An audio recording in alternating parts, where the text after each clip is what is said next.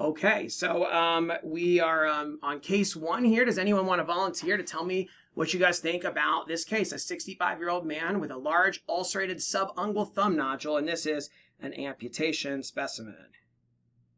Let me maximize it here. So here's view number one. I can go at this. Okay. So we're looking at an amputation specimen, and you see a large tumor extending very, very deep throughout the tumor. And if you zoom in closely, it looks like it's forming nests. Oh, good, yes. Lots of mitoses throughout. And there's one right there, actually. Good. Yeah.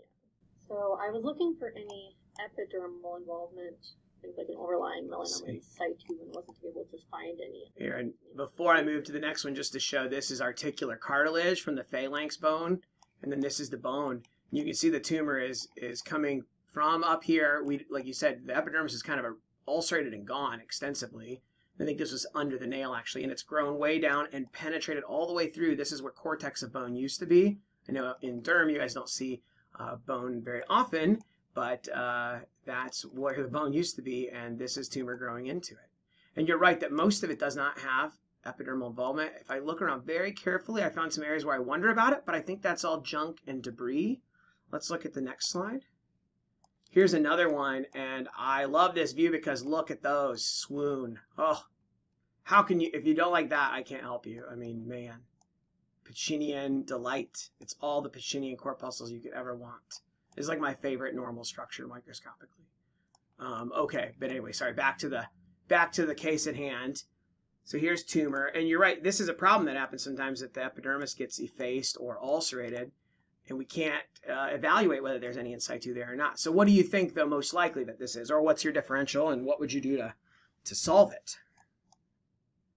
So I'd be concerned for melanoma with, atypical, lots of mitoses, these nest-like structures. Good. So I'd definitely be interested in throwing some melanoma markers at it. Yeah, very good.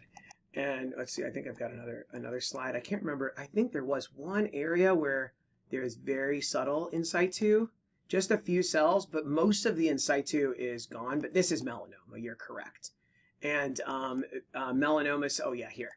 It's a very, very rare, tiny area of in situ. So this happens sometimes where we get a nodule, a big, rapidly growing nodule melanoma that ulcerates the surface of the skin and obliterates any pre-existing in situ that was there. And that always makes us worry, could it be a metastasis?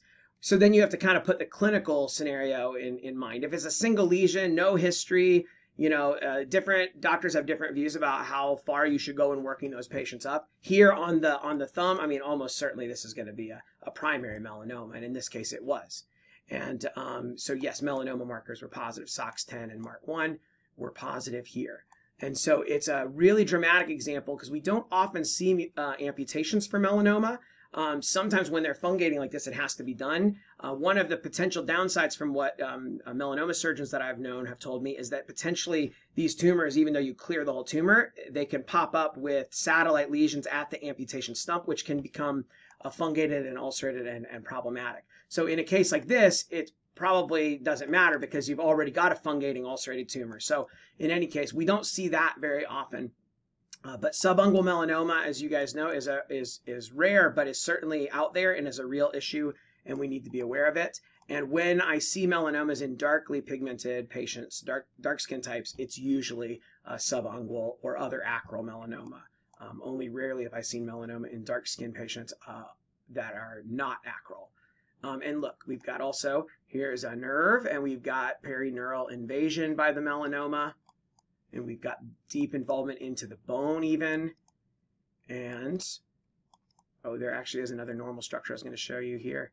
Look at that once it comes into focus. Does anyone know what that is?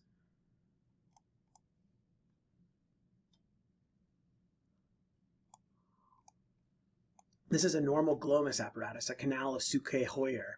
I'm sure I'm butchering the French name, but in any case, that is a little arteriovenous anastomosis from which glomus tumors are recapitulating those cells, and you see them most often in the digits.